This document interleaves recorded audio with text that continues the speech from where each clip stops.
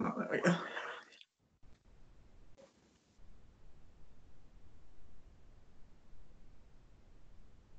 Still hear me? Yep. Okay. All right. Let's go. All right, guys. Welcome to another story time. Yes, this is the Tea with Mike show. Today on the show we have Jennifer. Welcome to the show, Jennifer. Hi. Thank you for having me. No worries. Looking forward to getting into some great conversations. So our tea fact of the day is Brits drink 165 million cups of tea a day, and that comes from goodhousekeeping.com. So again, Jennifer, welcome to the show. What did you think about the tea fact, first off? I would believe it. That's a lot of tea, but I'd believe it. And obviously, I like talking about tea. What's your favorite type of tea and why? Well, it kind of varies based on the time of year. In the summer, I like peach black tea. And so I'm not British, so I don't put cream in all of my teas, but I do like cream in plain black tea. In the winter, since it's been cold and wet, I've also been under a lot of stress, so I've been drinking a whole bunch of kava tea and chamomile, like peppermint chamomile. But black tea, I basically drink almost every day. Also, how many cups of tea would you say you drink a day? Again, that depends too. In the winter, I drink more, and well, no, I shouldn't say that. I'm going to say comfortably 1 to 3 cups of tea a day. Also, I probably drink 6 to 8 maybe a day. Wow. Well, I mean, the beauty of tea, unless it's like the super caffeinated, like I like the black tea, it's, warm water, some flavored warm water. So you're well hydrated. Nice. All right, so let's jump in and do you want to tell the Tea with Mike audience, and then obviously your audience that'll be watching this later, all about you. Sure. So my name is Jennifer Dixon. I am in Chattanooga, Tennessee. I am, I guess, what you could call an accidental entrepreneur. Entrepreneur. I can never say that word. I used to be in the energy industry. I was a power trader for, oh gosh, a long time, and over 10 years. I think it was like 13 or so years. And then I moved into development, and I got laid off right after going back to work from having my first child. Interestingly, my husband and I were in two different industries, so we both got laid off the same week, and we were living up in the suburbs of Philly. We're from Chattanooga, so we were both jobless with a brand new baby, and we packed up everything, moved back home to Chattanooga in 2 weeks, and I loved being home with my daughter. Like I never thought that. I had started moving into a more, I guess, trading has always been very very stressful, but once it moved into development, it was a little bit more, I guess, higher end project management, like higher above things and high pressure maybe. And I'd always thought I liked it, but I loved being a mom even more. And so the whole time I was unemployed, I was looking for a job. I interviewed for several. Actually, the day that I bought the studio, I was in a job interview in the energy industry, and I basically kind of talked them out of hiring me. And so that's why I call it kind of an accidental entrepreneur, just because it wasn't my plan. It just sort of happened. Awesome, and like myself, can you talk talk a little bit more about like the types of work you did in the energy sector, some of your like responsibilities, because we haven't had somebody from the energy sector yet on Tea with Mike. Oh, well, I'm happy to be your first. So I started out trading back in, oh my gosh, there was a Leonardo DiCaprio movie about trading in the stock market. I don't know if you saw it, and I'm drawing a blank on the name, but they were just wild and crazy. So when I first started trading electricity, you can trade electricity. Back in those days, it was a lot like trading a commodity or stock. It was, I was on the hourly desk. So every hour I had to buy or sell the required electricity that my area needed. And so it was a lot of phone calls. It was a lot of haggling. The companies had a ton of money. This is before Enron fell, and Enron kind of set the standard for big corporate events. And so it was really wild and crazy. But then as the years went on, Enron fell, more and more conglomerations of energy companies, the negotiating that I loved, like the calling, the haggling, like, dude, no, you can give me more than that, that sort of thing, that started going away, and it became more automated with very almost like that. There's like ICE. That's actually a platform that you can buy stocks on. So it was more like fast clicks and less human interaction. And I didn't love that. And so that's why I moved into energy development. And so my last job in that sector, I was helping to develop power plants. So a power plant, one project I was working on was up in the Cape and putting in a combined cycle facility, adding a combined cycle facility to an existing gas plant, or helping to build new ones outside of Chicago, things like that. So those are much longer term plans versus trading or balancing the energy requirements every hour. Does that make sense? Cool. Yeah, kind of cool. Okay. And then, so obviously you started off with doing a regular type of profession, kind of working for somebody.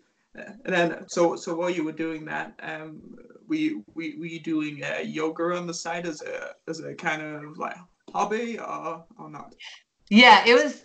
I found yoga a little over 10 years ago. I used to do the CrossFit and the running. I still do some strength training, honestly, but I was closer to 30 than most of the other folks I was in my box with, and I thought I could keep up with them, and I hurt myself really bad.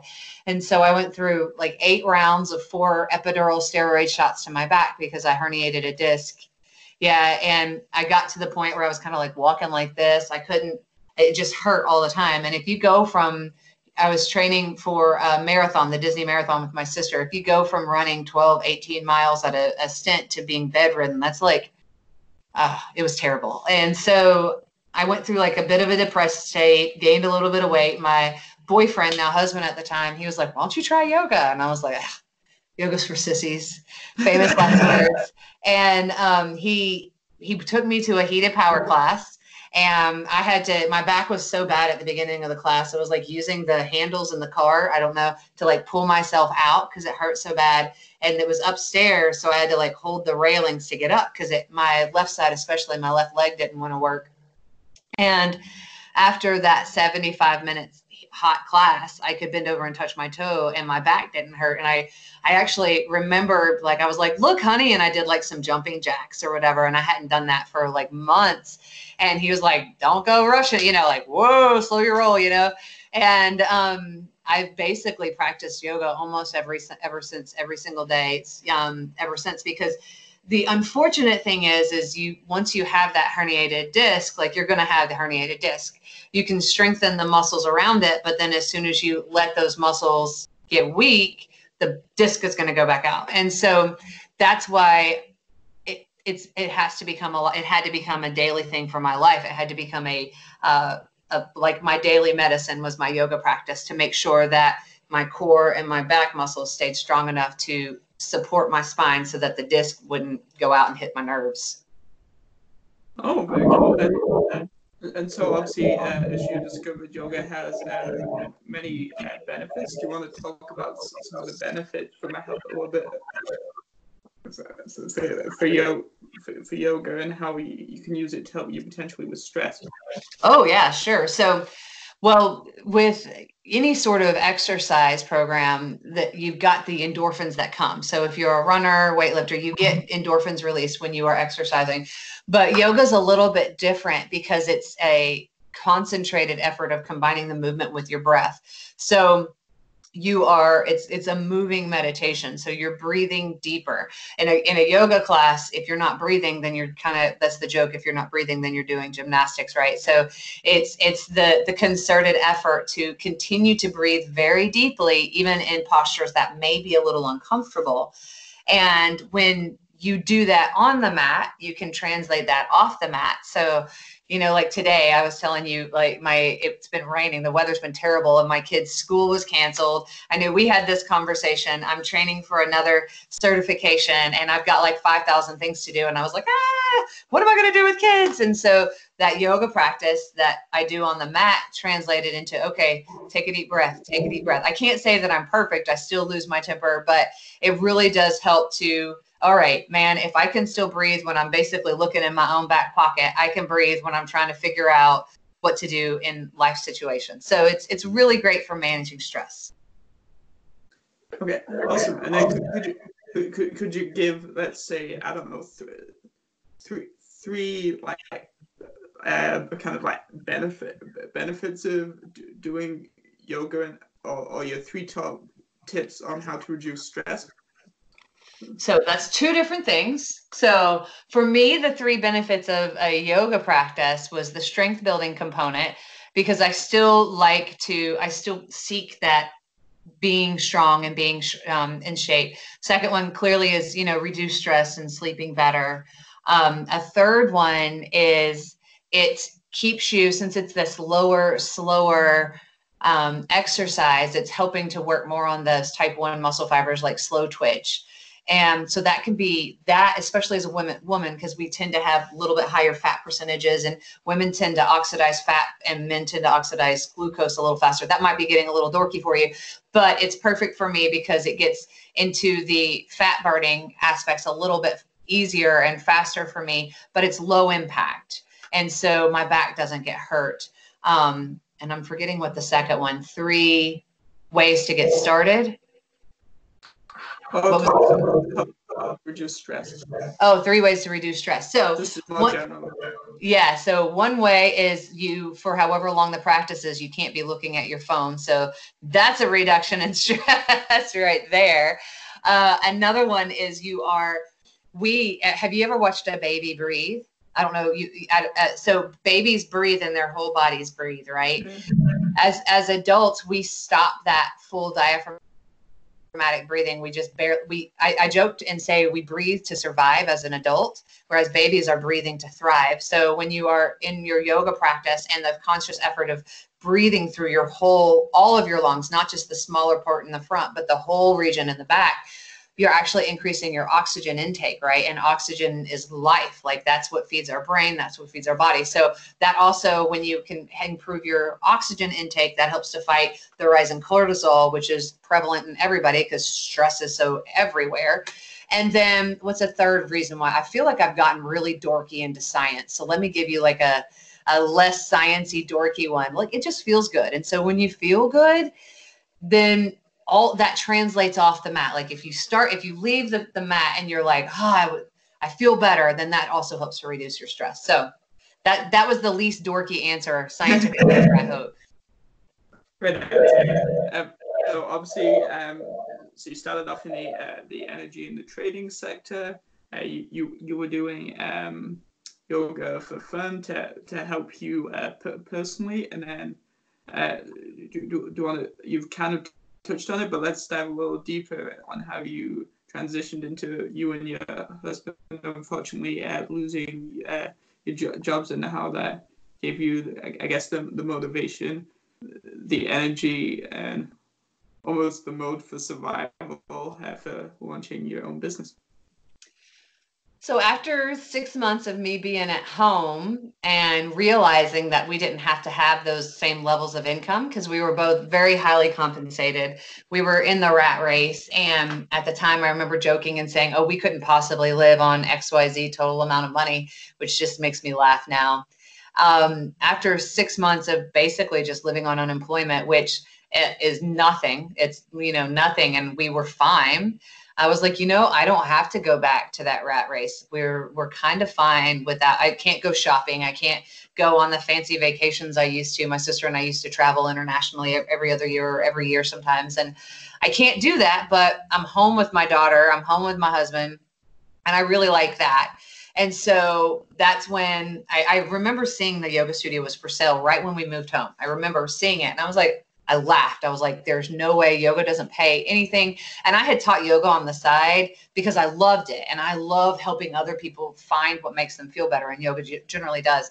And so I laughed at it. I was like, there's no way. And then after that 6 months, I was talking to my husband. I was like, maybe I could look into this. Maybe we could do this. And so we used what's called a rollover for business startup. It's a investment tool that folks can use to use retirement income. So I had been religiously putting money away in my 401k. I don't know if they have that in Canada. I don't know what you guys have, but I've been religiously putting as much as I possibly could, like maxing it out every single year. So I had a really healthy retirement plan, but no income. And at the time, right? And so I was like, honey, look, we could use part of this retirement and use that to purchase the studio. So then we're not making payments on the purchase. So that right off the bat, we could be generating some income. And to me, it was kind of it's risky because it wasn't in the stock market. But to me, like me having a yoga studio that I was in control of, the growth, I felt like I had more say in what that income potential could be 30 years from now versus like putting it into Fidelity and being like, all right, 2050 retirement or whatever it was. Oh, because you're more in control of exactly the environment and circumstances a little more.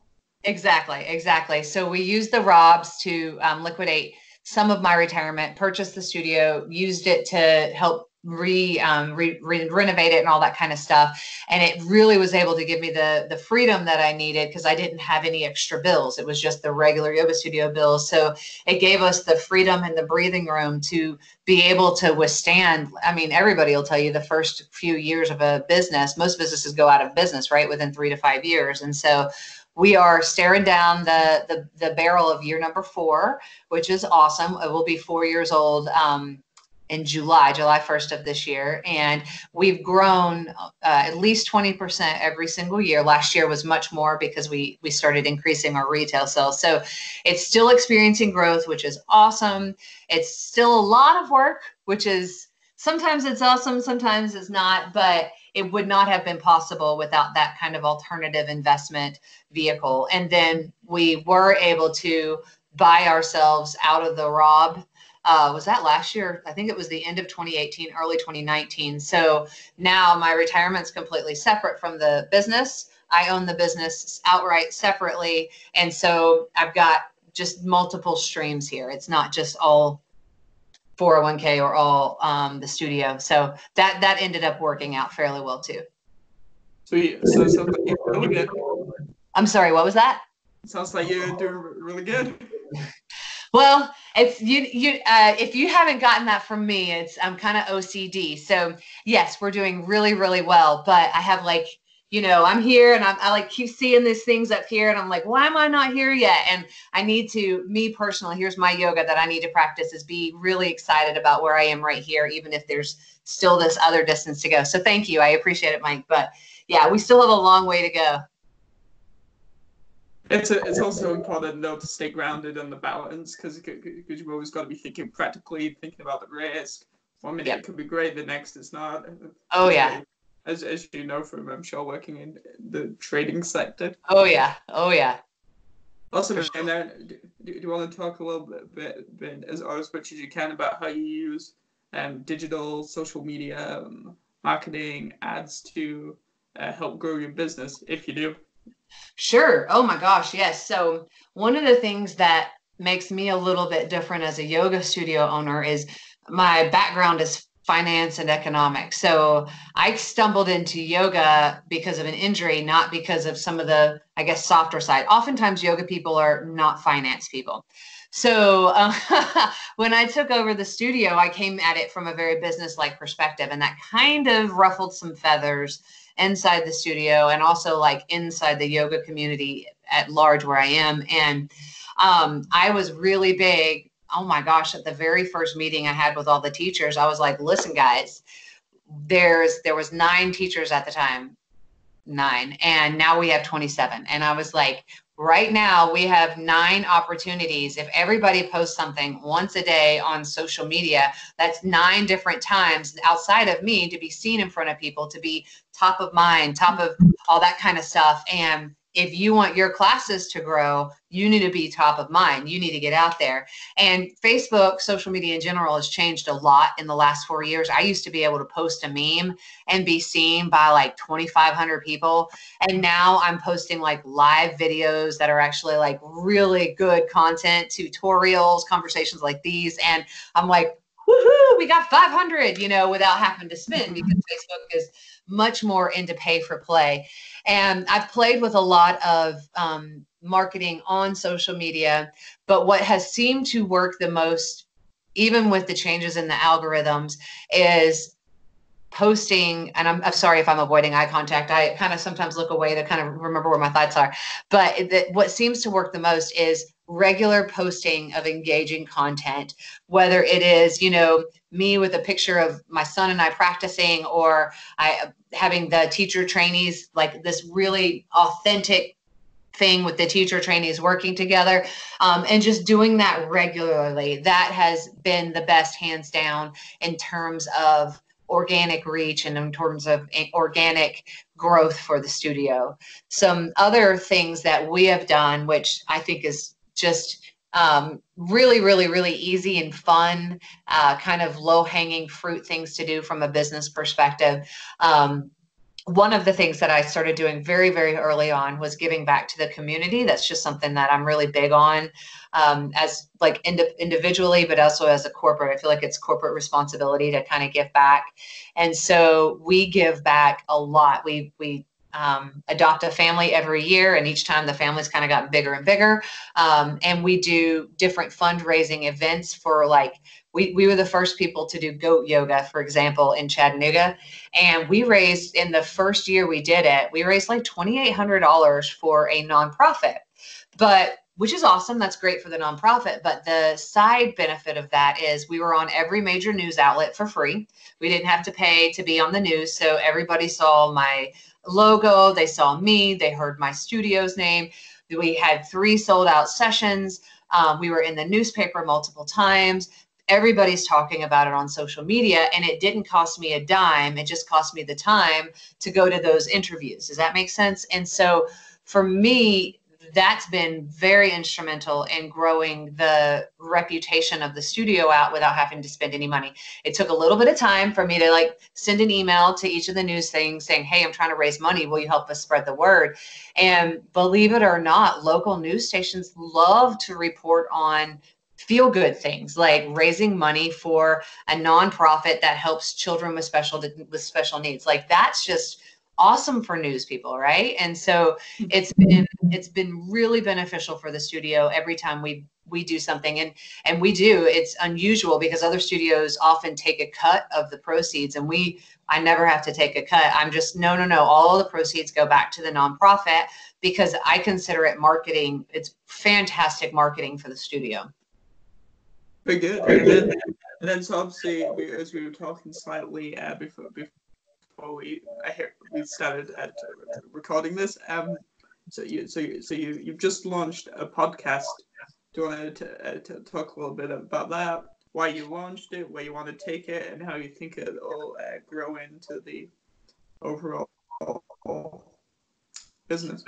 Sure. So yes, starting February 1. Oh my gosh, I was so nervous. I've been working on this since August, and I know you'll make fun of me because you already have it. I'm not the best tech savvy person, and I have really cheap equipment because I have little kids, and I'm not about to go buy a $2,500 MacBook and then my kid spills his juice. I will not invest that heavily yet until they're a little more responsible. And so we've been working on the podcast because the brick and mortar yoga studio, that is definitely my bread and butter. That's my everyday. But let's be honest, with the internet today, we can reach and help so many more people all over the world, right? And so I started an online yoga membership platform, Thrive Online, and I provide, yoga tutorials, yoga videos. It's mostly yoga for strength type stuff. And one of the ways that I wanted to get the word out about our online practices is we have a YouTube channel, so I offer a ton of free content. And one of the teachers at the studio and I last fall Actually, we started with a couple, and then she got really busy. We got together weekly to start talking about some philosophy, ethics, mythology, some of the other stuff that you don't really hear much about. And so we started that on our YouTube channel. And what we found was, we talked about this a little bit, is although I don't have a ton of subscribers yet, and so if you want to subscribe to the Thrive Yoga and Wellness YouTube channel, I had to plug that. But we have a very dedicated following. Like, we have, at the time of this video, we have just over 400 subscribers, but we're well over 6,000 hours of watch time.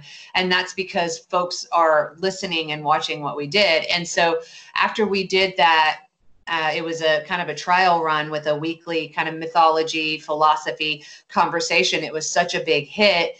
I talked with the other lady we vlog with, and I said, let's make this let's make this part of the podcast. And so I took all of our conversations from basically August, September through to the end of the year, and then every other day I mixed those with some yoga tutorials, yoga sequencing, things like that, to try to test which ones would people be more interested in. There used to be podcasts that had yoga classes on them, but now with YouTube there's as far as I could find, there was nobody doing it. And I thought, well, certainly maybe somebody wants to go somewhere, like in the hotel room or whatever, they don't have the best internet, so they can't do video, but they could do audio. So I was like, well, let's bring that back. So part of it will have hopefully two episodes a week, where we do a little bit of me teaching straight up yoga tutorials, classes, and then the other one will have those discussions. And I'm hoping to see which one folks like, but the effort is, again, to bring everybody back to Thrive Yoga and Wellness, or to Thrive Online, our online component. Long story longer.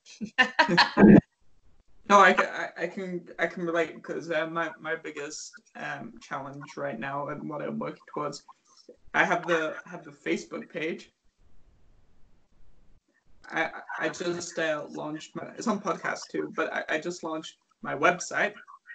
Congratulations. So now I'm trying to, thank you. So now I'm trying to steer people a little bit away from the Facebook page to go watch the stuff on teawithmike.com, because whilst it's on Facebook, obviously I'm pretty sure Facebook owns the content and all those complicated things. Mm-hmm. So I'm trying to steer people to teawithmike.com, but it's going to take time, because people for about a year have been used to going to the one spot, right? So That's one of my challenges. And then another challenge is, because website, everything takes time, especially when you're one person with limited resources, which I am right now. I've got to develop an interactive section of the website, so people can potentially start leaving comments and see other members and stuff. Yep. And then the challenge also there is, that was in control of the spam and the bots, and so. Yep. And then I'm thinking, do I want that? It's a tough one, isn't it? What do you think? For sure. It for sure is. I feel your pain big time, because Facebook wants everybody on their platform, long and short of it. I was listening to a podcast a couple of weeks ago, and the guy was saying actually to upload video content natively onto Facebook, but then or podcast content, just upload it into Facebook. Don't link it away, but have a link to your website on the post somewhere, because then it's organically, Facebook's going to like it better if you're not sending them away. But then you also have to have it on your website, and you also have to have it on all the other podcast outlets. Dude, I feel your pain, man. It's and one thing, so your podcast here, to grow your audience, you have to also turn it into your blog post, and you have to also share it with everybody, on Twitter and Reddit. And it's very hard as a one-man operation. And I'm lucky because I have a lot of help at the studio, but right now I'm the one-man operation for the online stuff. So, oh my gosh, I feel your pain. That's what I was telling my husband. We usually do 3 blog posts a week, and then we upped it to 4 videos a week. And that's a lot of content. And that's in addition to my other studio responsibilities, and it's exhausting. But right now, since we're still growing the audience, it seems like you, I don't want to spend the resources that we have on somebody else to do these things for me, because I want to reinvest it in better technology. So I feel your pain big time. I feel your pain. And it's just, One of the groups I actually I have a mentor, and they call it breadcrumbs. I don't know if you remember the fairy tale Hansel and Gretel. Yeah, so it's like bread just posted everywhere, and it's all breadcrumbs back to you. So like, for example, our vlog is on YouTube, and then I make it be a blog post, and now it's going to be a podcast, and then I share it all over every social media on the planet. And hopefully they keep seeing that logo and they keep seeing these links, and that'll all lead them back. Fingers crossed. Yeah, so in terms of effective social media channels, for me, like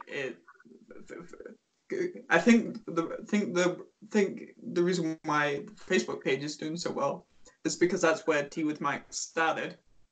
So it's been around the longest, and then it was just on Facebook. As at the very beginning, I was actually doing it on my Facebook Live, but then I moved away from that because if the other person doesn't come in, you're a little bit vulnerable because you're live in front of everyone and people are tuning in, but the guest might have a technical issue, or I might have an issue. So that was the problem with like doing it live at the beginning.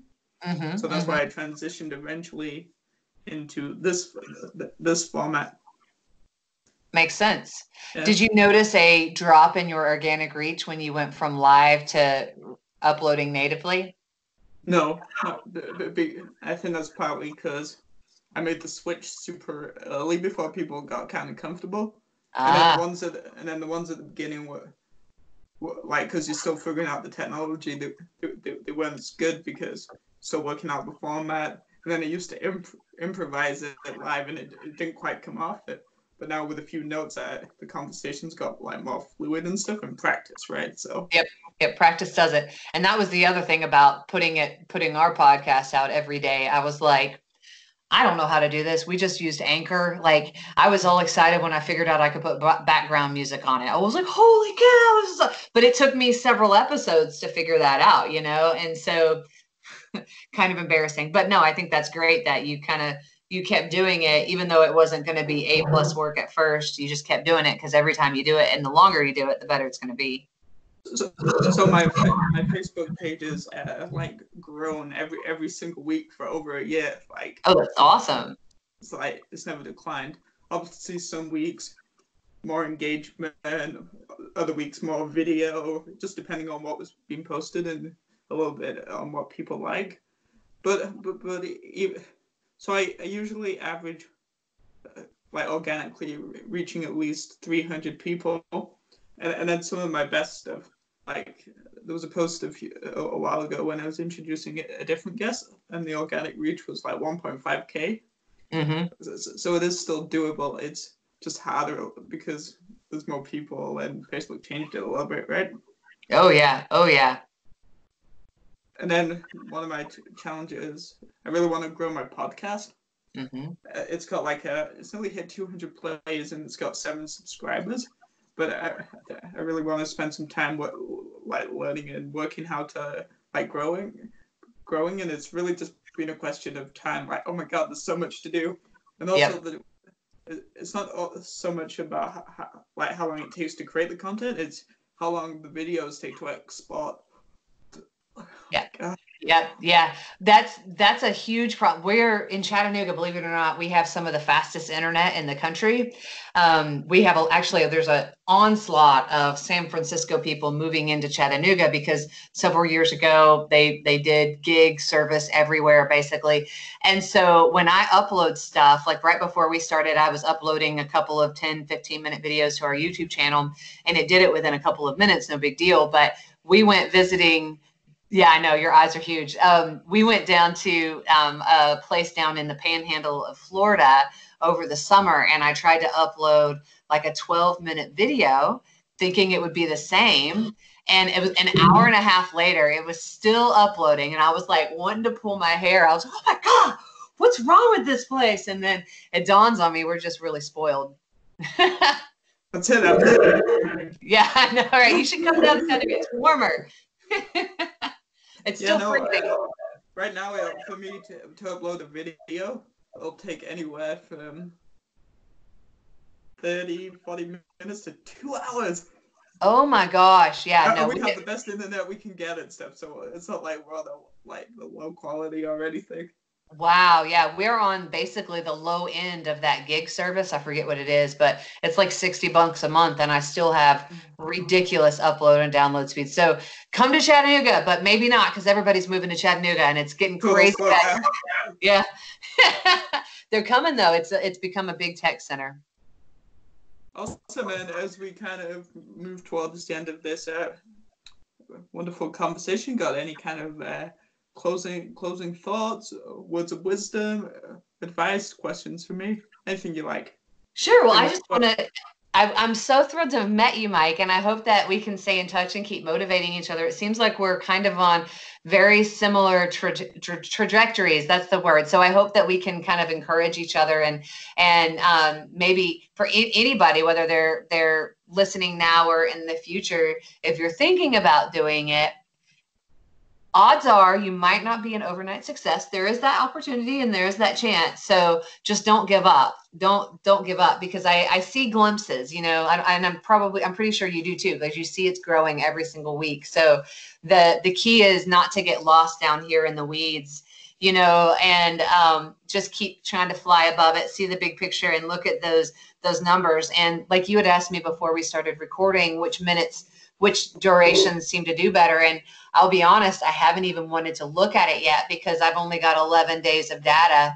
And so I was like, I don't know. I'm going to wait until I have more data. I want to get that bigger picture so I don't make decisions and act rashly. So hopefully we can stay in touch and help motivate each other. And then the folks that are listening, if they're entertaining the idea of podcasting, blogging, online business in general, I'm definitely not I haven't made it to the other side. I'm not one of those gurus that are making like $1,000 a minute or whatever, but just keep plugging away, because it doesn't take that much. There's however many billions of people in the world. There's going to be some that resonate with you. And so our job is to keep putting the content out, keep sharing it with everybody, keep making something that's meaningful, because if it's meaningful for you, then it's probably going to be meaningful for someone else too. So it's things like that. I really have to think about that sometimes when I'm like ready to throw the computer out the window.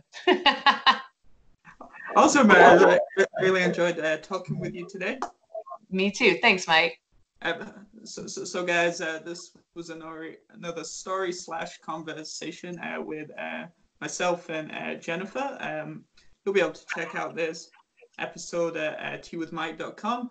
It'll also include some of Jennifer's links where you can go check out her yoga studio, and definitely probably more her YouTube channel if you don't live in Chattanooga. Is that right, Chattanooga? That's right. Awesome. And so I look forward to everyone watching this episode. So thanks again, Jennifer. Thanks, Mike. I appreciate it. Have a good day. You too. Bye-bye.